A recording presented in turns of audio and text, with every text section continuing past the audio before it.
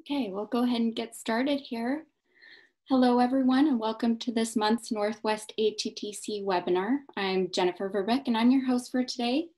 We're excited to have Dr. Stacy Rasmus presenting for us today on Qungasvik Tools for Life, an indigenous intervention to prevent alcohol misuse and suicide among Yupik, Alaska Native youth. Before we go ahead and get started here, I have a couple of housekeeping things. First, if you have any questions for our presenter, please type them into the chat box at any time. After she's finished speaking, I'll read the questions in the order that they were received. You'll also be getting an email at the end of today's webinar that has a link to a survey in it. Please take that survey. It helps us make sure we're bringing you the content you're interested in. And that email will also have a link to download the survey or the slides from today and a link to our website where you'll be able to find a recording of this webinar, and that should be available later this afternoon. Additionally, we'll be sending everyone who attends this live webinar a certificate of attendance, and that takes us about a week. You don't need to do anything to get the certificate unless you're watching this in a group. In that case, please have someone in the group email us within a business day with the names and email addresses for everyone who wants a certificate. And you'll see our email address up there. It's northwest@attcnetwork.org. Okay, now on to the webinar. As mentioned earlier, today's speaker is Dr. Stacy Rasmus, who is the director of the Center for Alaska Native Health Research at the University of Alaska, and that's in Fairbanks. She also holds a joint research faculty appointment with the Northwest Indian College in Western Washington.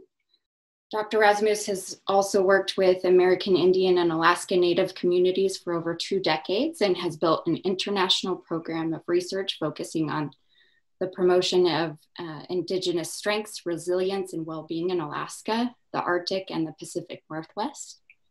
And with that, I'll just go ahead and turn it over to Stacy. Thank you for joining us today. Well, thank you, Jennifer. I am clicking to take on these slides.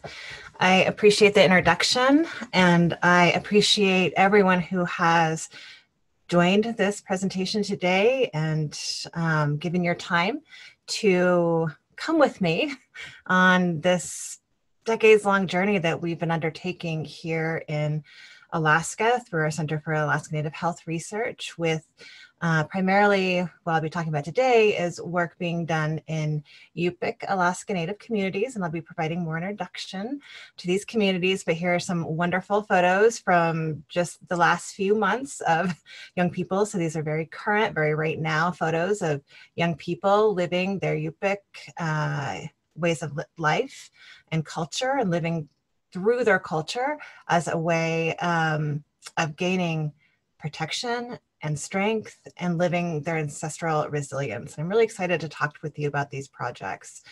As mentioned, I was born and raised in the Pacific Northwest in Bellingham, Washington, where I have familial and still have professional ties that I'm excited to keep going. My work through the Northwest Indian College focuses mainly around, well, again, strengths-based work around combating the crisis and epidemic we have with opioid overdose deaths. And so we're really excited to employ some of the similar strategies, though, in conducting research to identify what's preventative and strengthening within Coast Salish communities.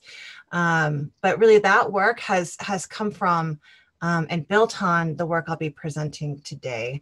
And just for those who might not be familiar with Alaska and Alaska Native people and cultures, this young lady is inflating, this is whale gut, and it was strung up between all the houses in the village. It's about the length of a football field, and it's used for sewing, still making waterproof clothing, and preserving oils and good, tasty things to eat. So my presentation today, first I'll do a brief background about Alaska, and so that we can understand what the prevention landscape here looks like. And, you know, I know that this is the Northwest ATTC, so we might have some Alaskans on this call, but I'll be able to go quickly, I think a little more quickly through this, but I wanted to point out some of the specifics about the regions and the communities that I'll be talking about today. And then I'll showcase an example from the Qungasvik work that we're doing, and I'll be focusing on a particular community that's conducting the work, and that's research and service. I'll talk about the Yupik indigenous model that guides what is a community-driven and culturally grounded service delivery implementation. Then I'll finish up with talking about the legacy of the research and, how we've been able to understand youth outcomes and get to those youth outcomes in terms of building reasons for life, sobriety, and protective factors as our primary outcomes for this. And at this point, we're far enough along in our research where we have gathered an evidence base. We've demonstrated feasibility of this prevention approach as well as efficacy. And I'll go over the data that we have and where we are to date in terms of our final prevention trial that we're running right now. So first, of course, I must acknowledge, first I'd like to acknowledge the land upon which today I am sitting, which is of the people of Trothiada, our Athabascan communities here in the interior of Alaska. And I also need to acknowledge the elders that I've learned from, who have mentored me, who have guided all of the work and still do guide all of the work today. I'll point out that the gentleman on the left is Dr. Jerry Mohat, and he's the reason I'm here in Alaska. He came and gave a talk down at Northwest Indiana College when I was teaching there. I got my master's at Western Washington University. And he gave a talk about this amazing new project, which I'll touch on, called the People Awakening Project. And it really captured me as, here's someone from a university coming to a reservation, a native reservation, and talking about what's going right in Alaska Native communities in this case, but really wanting to explore pathways that lead to sobriety, because those pathways are there, they exist, they're strong. And so I was captivated by him. These two other elders are from the community of Alaganak, which I'll be touching on as well. And again, that was our foundational community that really taught us about what is going to strengthen young people, what's going to protect them, what's going to end the scourge of suicide and self-harm that was happening. So I always like to start with first providing a context for Alaska that's based on the inherent strengths of Alaska Native and all Indigenous people that resides in the ancestors that went through great challenge, great obstacle, even before colonization, which, again, we'll talk about that, how that impacted health transitions here in Alaska. But even before that, ancestors were facing, famines and weather events and all of these things. But, we're here today as Indigenous people, and, we have to always keep that focus on what our ancestors had fought for so that we're here today.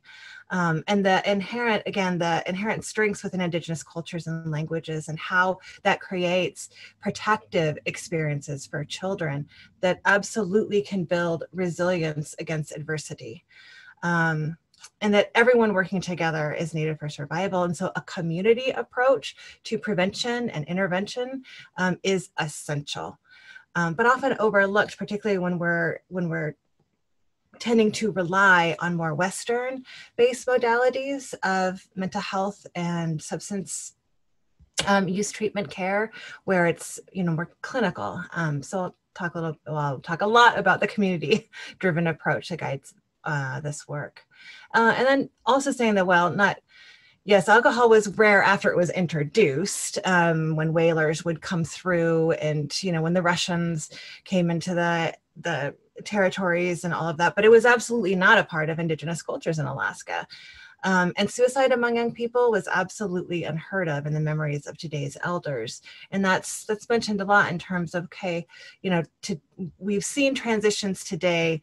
So what can we, you know, how can we draw on what kept us so strong and protected and healthy in our ancestors' lives? So for those, again, Alaska is very large geographically, spanning about 1/3 of the size of the continental United States.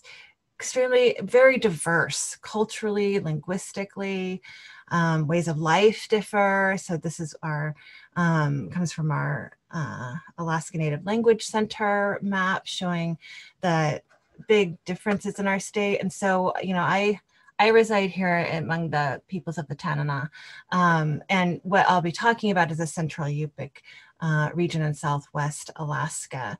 And just to provide, again, geography, it actually takes me, I mean, it takes me nearly twice as long. It takes me about 17 hours and 4 different flights for me to go from Fairbanks down to Anchorage to Bethel. We usually have to stop up in St. Mary's and then back down to get to the communities, and where I can hop on a flight in 3.5 hours, get to Seattle, and in an hour and a half, well, if I'm speeding, drive up to Bellingham. So, you know, it actually is, it's closer for me in some ways to work in Western Washington still. I guess I could have said. So again, the region, this is highlighting the region that I'll be talking about. The red dots here mark the communities that are currently a part of our prevention trial and are implementing the Qungasvik intervention. There's 58 villages in the service region. This region is about the size of the state of Nebraska. So there's no roads into or between any of these communities. So, you know, plane travel is essential. And I'll have to say that COVID-19 has certainly created many additional challenges in providing care. One of our largest Bush Airlines, Raven Air, shut down, is bankrupt. And so flights have dramatically decreased. And so there's a lot going on right now.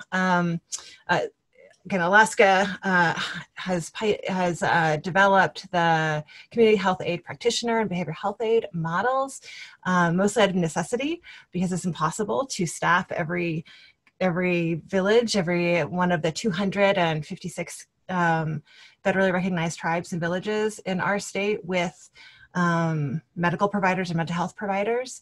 So again, community driven and community level solutions are critical. Most villages in this region ban the importation and sale of alcohol and are considered dry under the Alaska Local Option Law, although this law has not proven effective in many studies in terms of reducing or impacting our disparities. And as I've mentioned, there's been significant health transitions that began. Research tells us began in the late 1950s, really took off in the early 1960s, which coincides with the real push on getting Alaskan Native people, particularly in the Yupik region, to settle into villages and not move to seasonal camps and settle around school. And this is when schools were established in villages, which was a good thing, believe me, because before that, everyone was sent out to boarding schools. So in the 1960s and 70s, we see a real transition in suicide, particularly in suicide with young people. Alcohol also becomes a lot more prevalent in the region. And what we see today is outcomes of these transitions and some very serious disparities. This is just showing alcohol abuse mortality, so deaths that are related to alcohol. And poisoning and health conditions that are alcohol, like cirrhosis. And then this is just showing these are the major road system arteries in Alaska. Yes, there's many more roads. These are not the only roads we have, but these are showing our major arteries, just to juxtaposition that on top of, this is an epidemiology map showing rates of suicide by region. And as you can see, our 3 highest regions in Alaska that have rates on average of 61 to 66 per 100,000. And that's with, US rates are at 13 per 100,000. Alaska has higher rates just in general. So we're around 20 per 100,000, but these areas in particular are most remote in Alaska, most difficult to access. And the Yupik region, in particular the Yukon-Kuskokwim region, has the highest population of people living in rural communities. So suicide in Alaska is absolutely a public health crisis.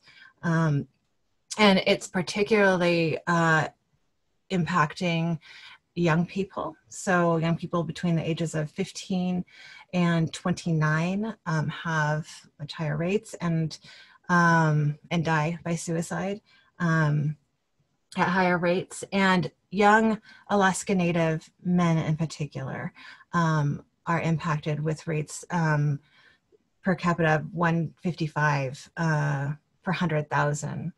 And it's just unacceptable. The burden is unacceptable. Solutions are critical and must come from the people. So as I mentioned, in the 1960s through the late 1970s, we just saw a J curve of deaths of Alaska Native people by causes related to alcohol abuse and suicide risk. And there was a series, a Pulitzer Prize-winning series, People in Peril, that was published in the Anchorage Daily News. And it was published in 1988, but it ran through almost a year. And in that series of articles, one after the other, and I mentioned those elders in Alakanuk after another. I mean, if you just read this was what was being put out to our state, our people, collectively about the crisis. And it was, absolutely true. But also, once you get down to A Curse Upon the Unborn and the final articles of Revolution of Hope, you don't feel that hopeful. When once again, over and over again, the story that's being told is one of absolute trauma, hardship, and pain, and that exists absolutely. But in Alaska Native communities, in the hearts of the people, the minds of the people, the families, there is hope, there's strength, there's love, passion, and that wasn't lost. That was not lost. Might have, and the elders will say, it might have gone to sleep. Our language, our all of those extraordinarily important guiding values in our cultures, they're there. We just need to awaken to them in the full way that we have been and still are. And so the People Awakening Project came from a call to action by the Alaska Federation of Natives following the People in Peril in 1991. The Alaska Federation of Natives put out a call for research that will examine the strengths, but also examine how the Alaska Native people and communities that are doing well, living strong and sober lives, those who have maybe struggled with alcohol or other substance use disorders, but who have regained their wellness and their own self-definitions. And so the People Awakening Project did just that. And it's actually, I came to the University of Alaska Fairbanks to do my PhD with Dr. Jerry Mohat and work on this project.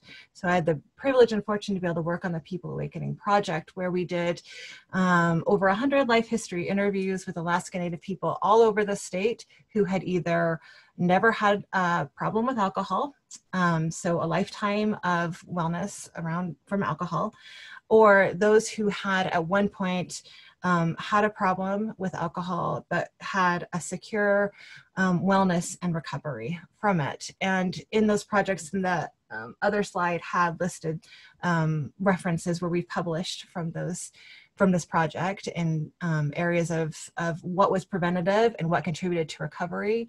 And actually a lot of those factors were the same, and they were embedded within culture and community that kept people well and strong and contributed to resilience, never having walked that road with alcohol. And again, and actually this isn't said enough, that Alaska Native and American Indian people have the highest rates of lifetime sobriety. And so, we really learned from that. We learned what characteristics and what factors were contributing to those strengths and also contributing to recovery. And again, they were often the same, but for those in a recovery process, these factors just came later in life. Connection to identity and who you are, connection to the elders, and relearning language, and anyway, so this is one of our early graphic representations. You'll see how we try and represent models that typically are represented in science a bit differently. We try and use more ecological references that resonate with the people in terms of describing a process, a change. And so essentially, and we'll be able to go over our long history of projects from the People Awakening Project to now, what's led to a service implementation through we have several Native Connections, tribal behavioral health grants from SAMHSA that fund the interventions in the communities. So that's been wonderful to be able to have that support. We've also had support from our state of Alaska has supported this project, as well as from the regional tribal health organizations. But as you can see, it's been many years. A lot of work has gone into establishing this model. And so highly encourage checking out the Qungasvik digital. We have a digital online, we call it a manual, but again, it's really just a collection of stories that can illuminate and instruct on how these Yupik communities are listed here came together to cast out that spirit of suicide and to protect young people from dangers and risks in their community, like alcohol. And so I acknowledge all of the communities who are part of this and the people who are part of this. Dr. James Allen at the University of Minnesota Medical School, formerly of Canner, and was another one of my mentors. He's absolutely foundational and fundamental to all this work. So I just want to acknowledge him and encourage checking out the manual that includes videos and a lot of instruction about the kinds of activities that are conducted and the process of coming together as a community first, identifying activities for young people, delivering those activities, and then coming back together as a community continually to both evaluate this process, to understand it more, figure out what's working best, and just to continue that process of collectively addressing this issue, because it again, healing needs to come and must come from within. We know that. I mean, it must come from within ourselves as individuals, but must also come from within our families and our communities. So I'm going to now showcase a community. This is going to be Scammon Bay. I should have pointed it out on the map, but again, coast of the Bering Sea. And Georgiana Ningluk is kind of the lead, but she's does this in very close work with the elders and other members of the community. And I think, okay. So I'm just going to talk through, this is a short video, it's just 4 minutes, but it will take you through, take you literally out on the land, where the majority of the instruction and delivery of the prevention activities, or modules as they're called, takes place. And so young people are engaged in their traditional cultural activities that, as you will see here, deeply and thoroughly revolve around subsistence. So actually the majority of Yupik diets are still coming from the land, and are very healthy, but food transitions have been linked to the negative health transitions that we've seen. When people, again, stores were established and we have flights coming in with pallets of pop and candy, and oops, I touched something, I think. It's kind of looking funny to me. So, and that's seal flipper. So when diets changed and bodies changed, minds changed with it. And getting young people back to living their very active and healthy way of life, getting off their phones, getting out of the house, eating the very healthy omega-3 rich foods. That's all very important. Also key though, it's not just the activity, it's the instruction that comes with the activity and the connection that's being made by elders who attend activities with young people. We always have instructors. You'll see that with the adults that go out with the young people, and they will tell stories to young people. I always think about, so I don't think it's in this slideshow, but there are teachings that connect young people in really real ways, in relational ways, to the animals, and to, again, the spirit of this world. And the spirituality piece and building up of young people's understanding of themselves in a spiritual way is also a fundamental protective factor in this work, and actually something that we've, that's been trickiest for us to develop a way of being able to measure growth in spiritual protective factors. But I'll talk a little bit about how we're doing that. But that making that spiritual connection for young people as part of prevention for alcohol misuse and suicide is fundamental and considered by our Yupik elders to be among the most protective of our protective factors. And so young people are immersed in this activity that, again, they're beginning to more powerfully understand as being a spiritual activity, and really gaining their identity as who they are as Yupik people. And this is wood gathering and everything that is gathered and processed as part of these activities is then distributed back in the community. It's always one of our actually greatest points of impact is when young people are contributing and seeing their value and their purpose as part of their community. They're contributing to their family, they're giving to their grandparents. And that's been really important, and it's huge because of the transitions that have kind of removed young people from their purpose and their value and their absolute essential role as part of the family. And this effort,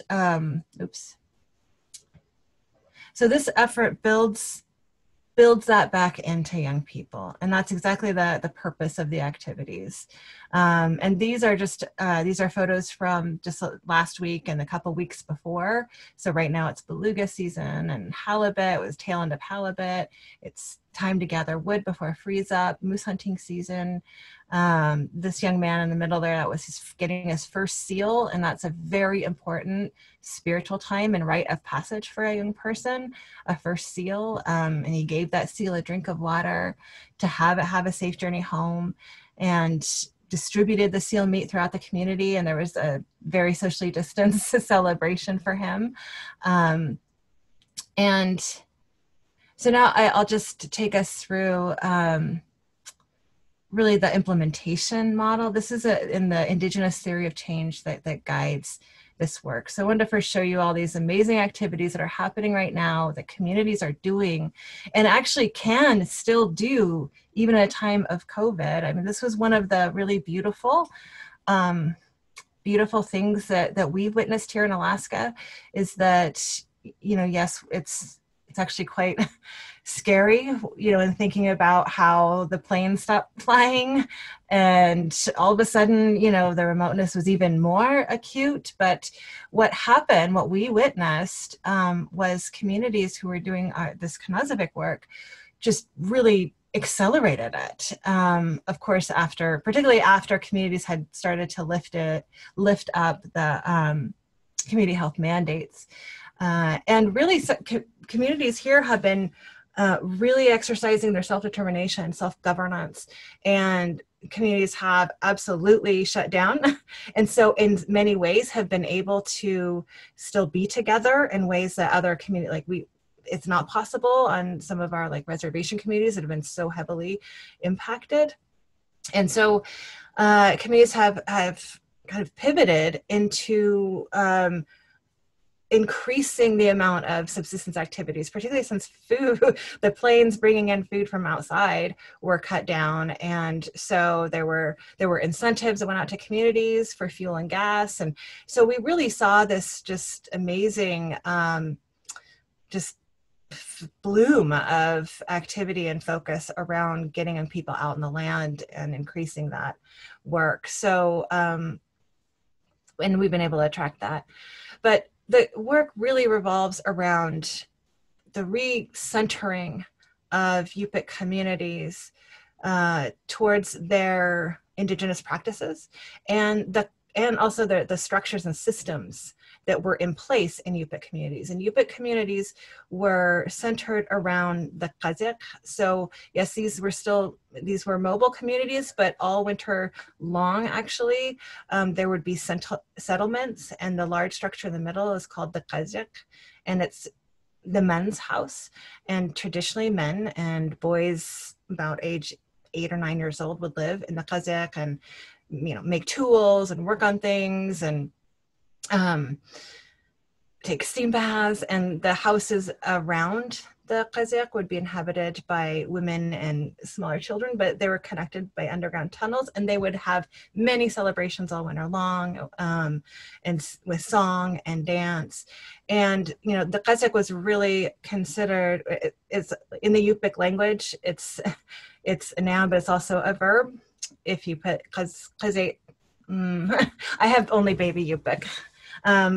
But also means encircling and coming around. And the Qungasvik is talked about as where people, and not just men, but where the community would gather and yes, have joyous celebration, but also would, you know, if there were problems in the community, if there was shortages of food, if there was strange weather events and patterns happening, people would gather and in the Qungasvik and talk about it, discuss, problem solve, and then implement solutions. And so we'll go, and this is actually a rendering from archival photo from Gonzaga University from Hooper Bay in the 1920s. And so as we go into the Qungasvik, again, I'll just go.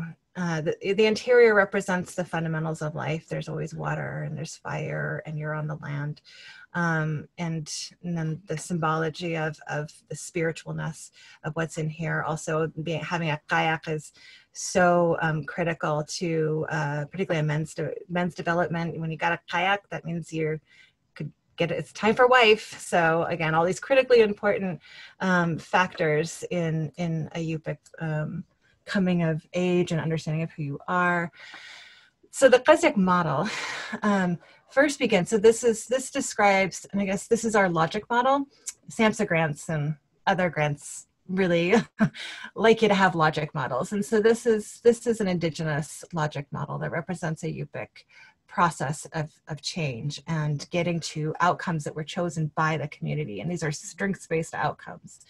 And you know, the process begins, and the intervention usually runs intensively over we're doing it over a 5-year period, but we've been studying it over an intensive delivery over a 3-year period with 12 to 18-year-olds. But the whole first, I don't know, maybe 6 9 months is the community coming together and in the Qungasvik. And right now there aren't structures, traditional Qungasvik structures anymore in communities, but the process continues. And there are, most communities will have a school with a large cafeteria space, or we'll have a community hall where people can gather. And, and Billy Charles, who is really our leader of this,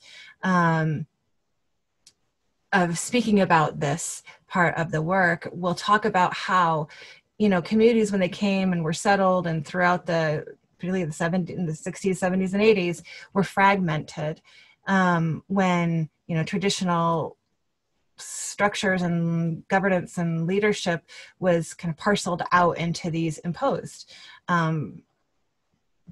processes, like being a part of a city government or even a tribe, a federal, the way that the IRA sets up tribal governance structures is actually not, it's foreign to Yupik cultures. And so again, communities were fragmented where, the green here represents, how community understood each other. And then these kind of institutions came in and people started seeing themselves as part of these institutions. You're with tribe, you're with the city. And in some communities, different factions, even though the Yupik region was given to the Jesuits, and so mostly it's Catholic, but some communities, and then Moravians were in another section, but other denominations have come in, and there's been some factionalization around that. And so, and again, and then there's also other, structures at the regional level with health corporations and us. And so the Qungasvik just recenters everyone together. And it's not about being a part of any one of these organizations anymore. It's about being part of a Qungasvik in a community to work together for the lives and health and well-being of the young people. And so again, and when you come together, when the community comes together, what happens is we start identifying what was protective and what was healthy and what was healing in Yupik culture. And then as you've seen all those activities, and activities are identified. And as you can see, they're often seasonal. So when it's time to go berry picking, you go berry picking. When it's time to get whale, you go out and you check around, because you're not ever supposed to say the name of the animal you're going to get, because they'll hear you. And then, finally, the community really, and also when you're in the Qungasvik, you're identifying, what do you want to see for your young people? And of course you want to see, suicide gone. You want to see, young people not drinking. But early on, elders in Alakanak in particular really flipped this around and said, listen, we don't just want our young people to not want to die. We want them to want to live and be Yupik. We want them to want to have a clear mind and not, we want them to have reasons for that, to have a clear mind and to be sober. So it was really a change of the narrative from suicide, from, again, trying to, stop something to try and inspire something. And now as we pull back out of the Qungasvik, we show this model. And there's a video about the Qungasvik model on the online digital Qungasvik that I encourage everyone to see, because Billy does this way better than I can ever talk about this Yupik indigenous theory of change. But what Billy always likes us to end with is that communities today, might look different. We might have different structures, but we can implement traditional systems. And that this isn't just Yupik. Every community has a Qungasvik, has a concept of coming together, working together on healing and change, and utilizing all of your experts and resources to come together and do that for the young people.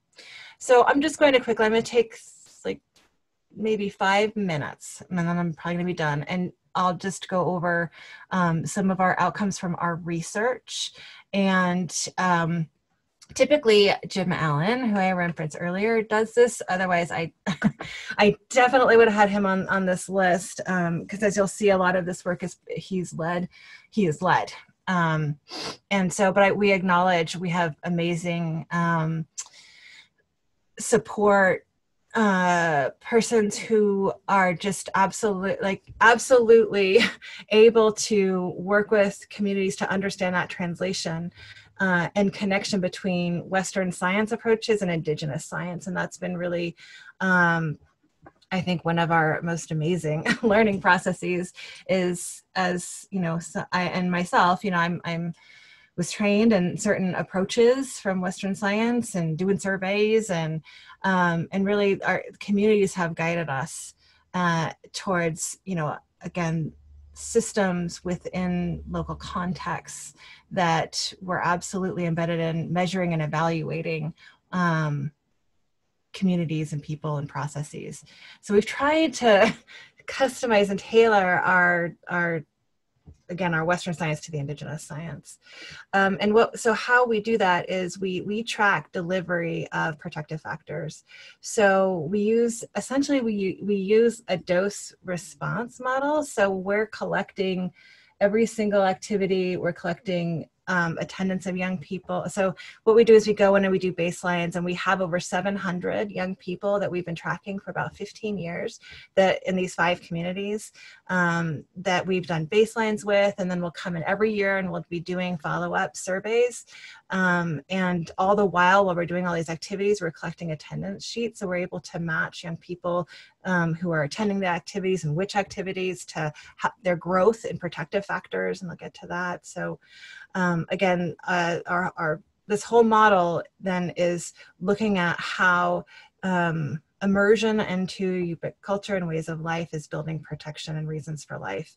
And I'll just quickly touch on this. And as I've talked about, you know, there's activities like the Watch the Ice activity. We didn't see, since it's not wintertime right now, you didn't see many of the winter activities, but there's a lot of activity out on the land, and having a tool to gauge thickness and quality of ice is essential to survival. And again, a lot of these activities, I guess, since we didn't do winter ones, but even summer ones, making the connection between survival skills and surviving, yes, the land, the weather, but surviving your feelings, surviving, you know, disruptions in family. Those are all embedded within this model of prevention. And so when young people make this ayarak, this walking stick for ice, then they're also instructed on how there are ugly and rotten ice in your own community, and you always have to be on the lookout for those places like brew houses, and to, you know, be able to gauge and just essentially stay away from those places of danger and risk. And so again, we make connections between survival skills that will keep you protected on the land and those that will keep you protected in life. And it's been a process of needing to develop measures, because there, you know, when we first started all this, and Yupik elders were saying we need to build, you know, we need to build these factors, these protective factors in young people. You know, there were no existing ways to measure Yupik protective factors, although the People Awakening Project is what we leveraged and built upon. We've done all those interviews, and actually we had developed some measures already that were specific around alcohol. And protection against alcohol abuse and misuse.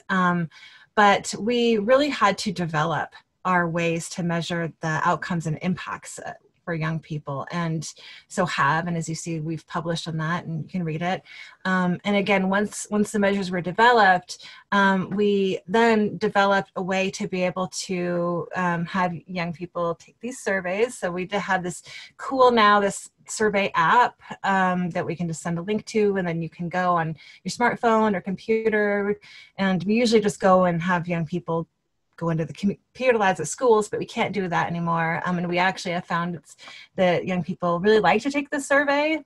So they move fish along the slider. And as you can see, you know, questions like, how important is this to you in living your life. The question my Yupik elders taught me that my life is valuable. And so again, that's all goes into our reasons for life that we developed. Because like I said, you know, we actually ethically, well, it wasn't really, well, yeah, but we ethically chose not to utilize like the Columbia suicide, like the suicide scales, and the human, like there's a research oversight and governance group as part of the Yukon-Kuskokwim Health Corporation. But early on, we've had many discussions about it, but we decided not to do anything that could essentially screen for suicide ideation, and instead develop these protective factors measures.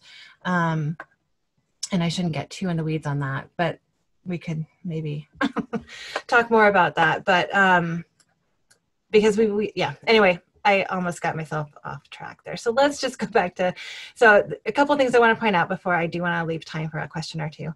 So,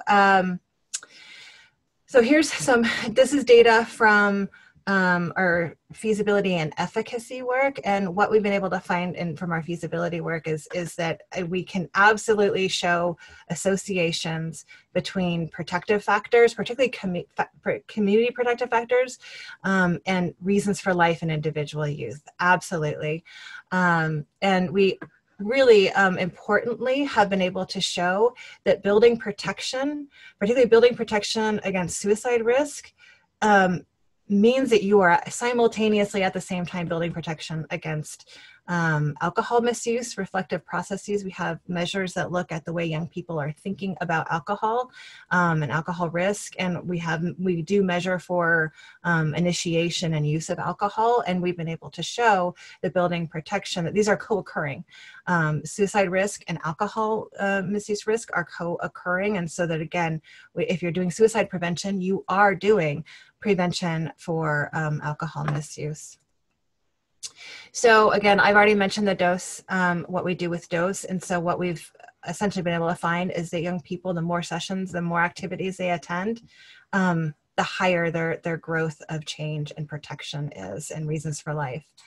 And finally, actually, this is just data I'm going to skip. This is data from our most current effectiveness study. And again, what's really been coming to our attention is how connected, again, suicide prevention is with substance abuse prevention. And I think sometimes we tend to separate those out. In fact, I know we do because I see funding mechanisms all the time that will say this is for suicide prevention and this one's for substance abuse. And we really need to be looking at them in certain contexts together. So we have, and you know, summary of our current research, it's out there. We've many publications that summarize where we are, but essentially, again, we have, this is the first, and we were actually on the National Registry of Evidence-Based Programs and Practices for like 3 months before it was shut down by SAMHSA. I'm still not pleased with that, nor where any of that's going, but so we have evidence showing it's feasible, demonstrating efficacy, and showing that we have our strongest impacts are with young Alaska Native men.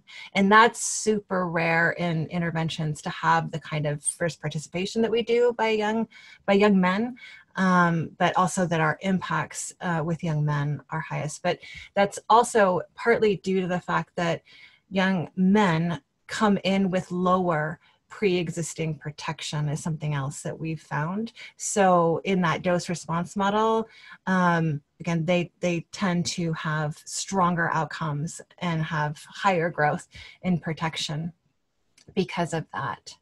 So this is our team, our wonderful team, the gentleman, and that James Allen is a gentleman, and this turtleneck, and this is Billy Charles, and all of our wonderful people, and Georgiana. So Guyana Chuknuk to all the elders, all the community members, everyone who are dedicating their lives to the lives of their children, their grandchildren, great-grandchildren, and the future of Indigenous peoples. And it's a bright future. It's a strong future.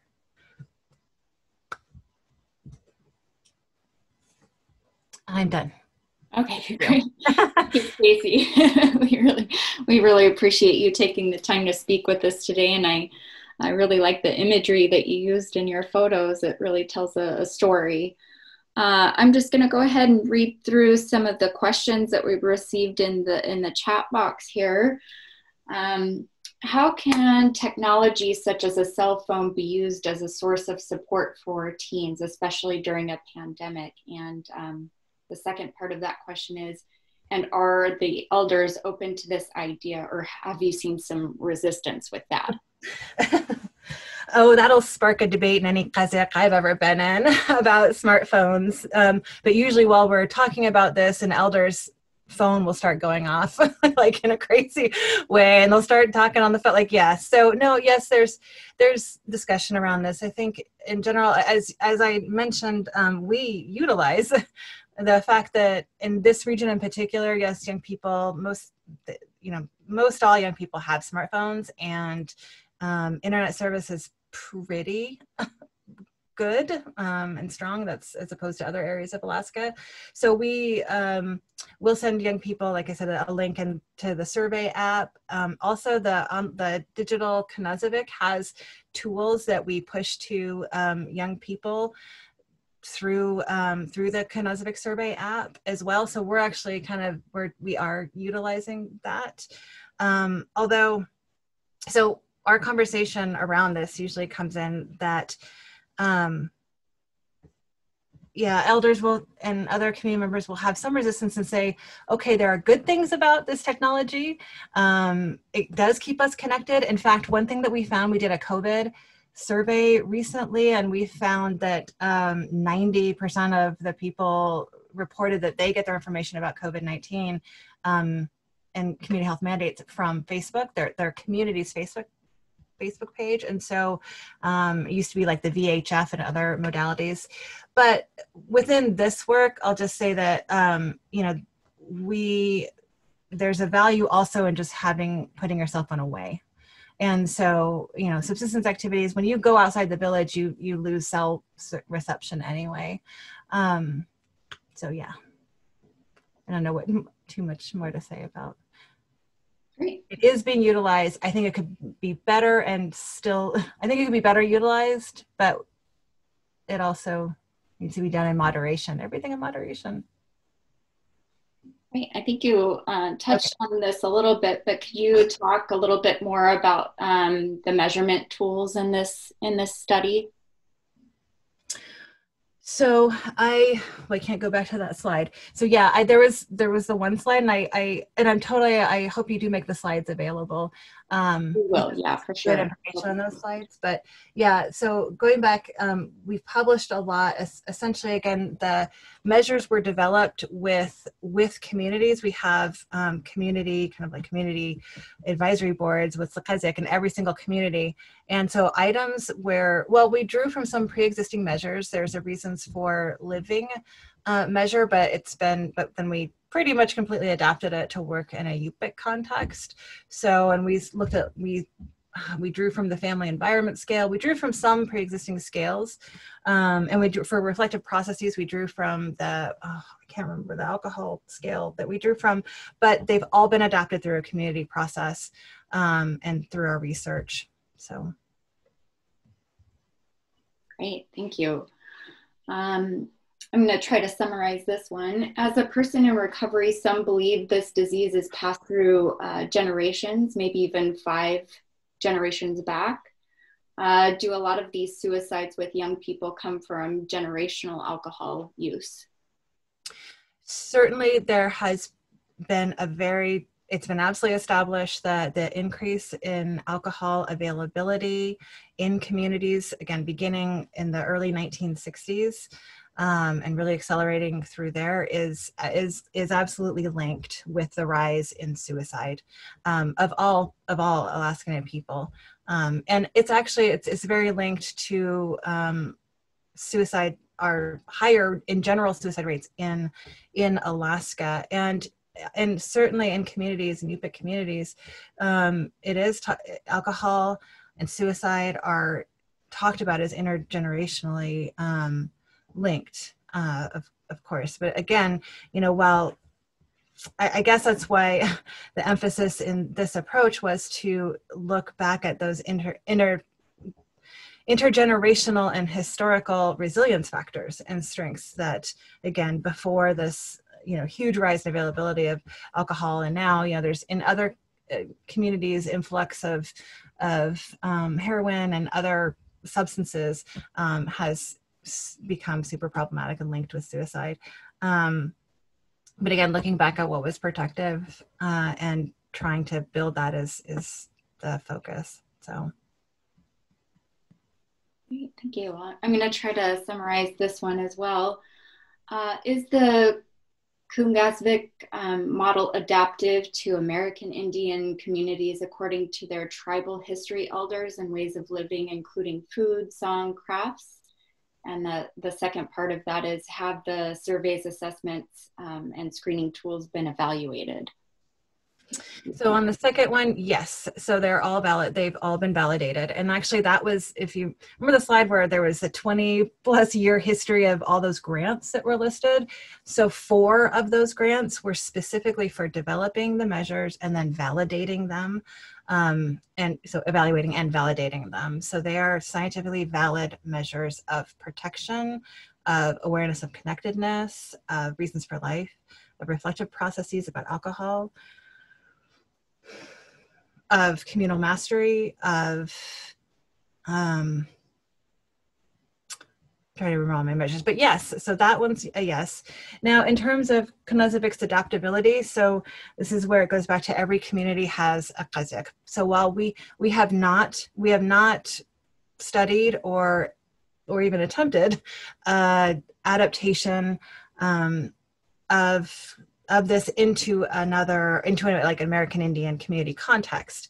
But something that has happened, or that I am actively doing, is essentially with my projects at the Northwest Indian College, which are also NIH funded, we have started a process that's aligned with the People Awakening process. It's called Native Transformations, and and we published our first paper, where essentially we did bunches of life history interviews looking at protective factors around drug and alcohol use in Coast Salish communities.